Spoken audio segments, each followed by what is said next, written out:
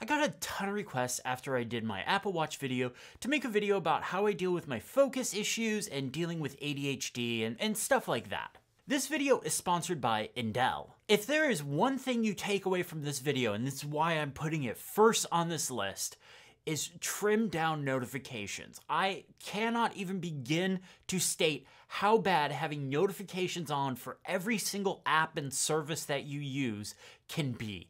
Every time you get a notification that comes in, that is pulling your attention away. I see so many people that have notifications on for stuff like Facebook, Twitter, Instagram, like social media stuff, or like apps, like games that they play, and the apps send them notifications. Oh, you jump in now and buy these gems for 50% off or something like that. I guarantee you guys, you don't need those notifications on. Spend some time, go into settings, go into notifications, look at each app, and really ask yourself, does getting a notification from this really do something for me, or is it doing something for that app or service? Really kind of just look at it and decide for you. I can't make those decisions for you. You kind of got to pick them for yourself. And then you can get to stuff like email. Now, email's a tricky one because I know some people's jobs require email notifications to be on. Like, they have to be on top of their email all the time. So this one is going to be kind of loose. Like, you kind of have to take it for what you do. Back when I had a day job, and even now, I have some email notifications on. So I use the VIP setting in Mail. So what this does is it allows me to set a list of certain people. So as those people send me emails, I get notifications from them, but nobody else. And these are people that are important to me, that I either work with on the business side or work with brands that I talk to a lot. And that when they send me an email, I know it's important and it's something I need to deal with as soon as possible. Everything else, no way.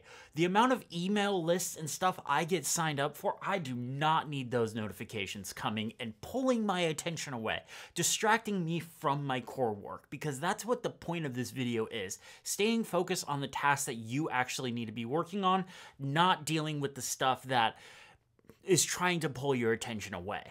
Seriously, minimize notifications. And like, if you use an Apple Watch and stuff like that, I would go even further into that. So you can go into the Watch app and go into each app and customize the notifications. For me, I don't even have messages on the Apple Watch. I have basically my core productivity stuff like things and Fantastical, and then like health related data that the Apple Watch is kind of like the specific device for. But other than that, no. Absolutely not. The Apple Watch, I do not want my wrist buzzing all day long, especially like with group chats and stuff like that. That just shoots my anxiety straight up. I don't want that.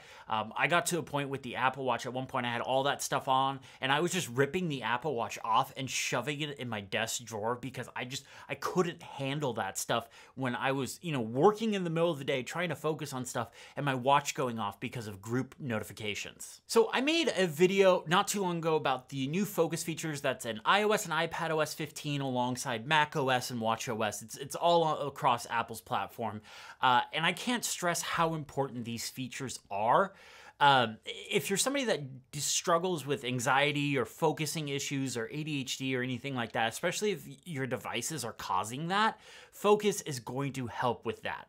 So I have different focuses that I talked about in that video that allowed me to pare down notifications to really specific things for specific tasks.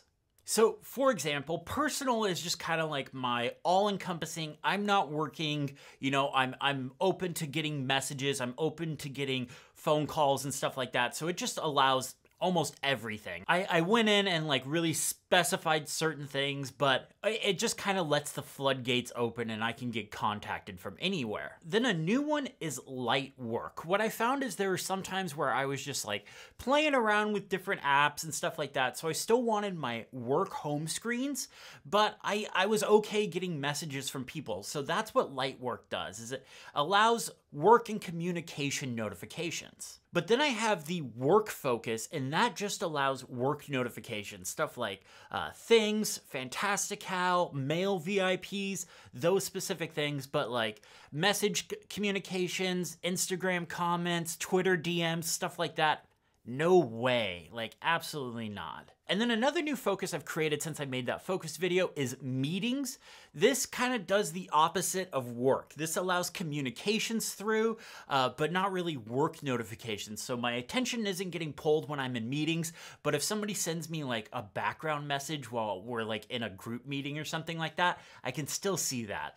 I would get those messages every once in a while and I would miss them, and it wouldn't cause a problem, but it would just be like, oh, probably should have seen that a little bit ago. Then there is deep writing and action, and these let nothing through. Deep writing is obviously for when I'm writing, and action is when I'm filming my devices or filming A-roll like this. These allow no notifications through whatsoever. The only difference is action has all of my home screens available, so depending, like if I'm filming my iPad Pro here and I want to show something on my personal home screen, I can just flip to that, or if I want to see something on my work home screen, I can flip to that. This video is sponsored by Indel. I actually don't think there could be a more perfect sponsor for this video. If you're having a hard time focusing, or you're stressed, or you're just having trouble falling asleep, Indel is for you. Indel uses real-time personalized sounds to keep the user calm and focused. I actually use this a lot personally when I was dealing with anxiety, and this was way before they reached out about a sponsorship. This was a year, 2 years ago that I was really using this app, and I just found it super helpful. I found the sounds it produced calmed me down and allowed me to focus on my tasks. Indel can use data like location, weather, movement, and even heart rate to adapt in real time to shift sounds to fit your specific needs. One of my favorite features about Indel is shortcut support. So when I'm going to bed, I can yell at my HomePod minis to, hey, play sleep, and it'll play the sleep station from Indel. I found this to be relaxing, and it does help me fall asleep. Or when I'm sitting down to work, I can say the Siri trigger phrase, play focus, and it'll start the focus station. I pair that with noise canceling headphones, and I'm right in the zone. If you're struggling with sleeping, relaxing, or even focusing, try out Indel. The first 100 people to click the link in the description below can try out Indel free for 7 days. My thanks to Indel for sponsoring this video. One thing that I have kind of borrowed, stolen, whatever you want to call it, from the GTD, the Getting Things Done methodology, is capture. I capture everything. If I get an idea for a project in my head, if I realize, hey, this is a task I need to get done, like I need to go get my car washed before I take it to my parents' house, because my dad will comment on the fact that it's dirty. Actually, more likely my grandpa will comment on the fact that it's dirty. These are the kind of things I capture. For that, I use an app called Drafts. Drafts is an app I've been using for years now. It is a plain text editor, but it has support for send text highlighting for Markdown, task paper, all that kind of stuff. It's really good for that kind of thing. So anytime I get an idea in my head, I just open the Drafts app. And what's cool about the Drafts app is when you open it, it just opens right to a blank canvas. So you can just write down what you want. Then, if I'm out and about or whatever, when I come back to my iPad, I have, a few notes. Usually by the end of the day, I have somewhere between 5 and 10. I can send those off to the appropriate places, whether it's a task manager, whether it's a long-term note I want to save for later, whether I want to send it off to my new project management database. All of that just kind of gets sent to the appropriate places using Drafts Actions. Drafts Actions are a built-in automation tool. There's a bunch of ones pre-built in when you download the app, but there's also a directory where you can download a bunch of ones not only the developer Greg made, but a bunch of users have made. And on top of that, you can make your own. Drafts also has support for custom themes, and I actually made my own theme. It's called Dark Knight. You can download it from the Drafts directory. I will link to that and everything else I talk about in the description below. And then the one final thing that Drafts has, and just got recently, that has just been killer, is wiki-style linking. So I can link notes that are connected to each other. I can link them together. Super handy, super useful. 2 thumbs up for Drafts. Automate everything when possible. I can't stress this enough. Automation is your friend. There's a lot of tasks that need to get done for me that are really simple and really repetitive that I personally don't need to be involved in. And that's where automation comes in. Now, I use shortcuts for a lot of automation stuff. I will link to some videos in the description below about shortcuts and stuff that I've talked about that handle these kind of background automations. I also use a web service called Zapier. Zapier is a really great web service for allowing things to happen in the background that you don't need to interact with, especially if it's web-connected stuff, web-related stuff. Then I use an app called Pushcut when I need to marry the two. So for example, whenever I release a new video, I have Zapier watching the RSS feed from my YouTube channel. When it sees that there is a new video, it sends a notification to the app Pushcut, and Pushcut sends a notification to me saying, hey, this video is now live. And if I tap on that notification, it runs a shortcut that basically generates a blog post out of the RSS feed information and takes that and publishes it to my blog. And then it also asks me if I want to share that video to Twitter. Super handy, something I use a lot. So I've been talking a lot about software, and I do think software is more important than hardware, but there are two key hardware pieces that at least help me focus that hopefully they might help you. The first one, and it's gonna be no surprise to anyone that watches this channel, it's the iPad. The iPad is my go-to computer, and the reason why is I think it's a really focused device. The iPad only allows you to have one or two things on the screen at a given time. So it really forces you to focus on a specific task, like one task at a time. And I love that. I've been using the Mac a little bit more lately for video editing and stuff like that, just because I've had some issues. And what I found with the Mac is it's a very distracting platform because there's a lot of stuff happening in the background. You've got menu bar applications, you've got stuff happening in the dock.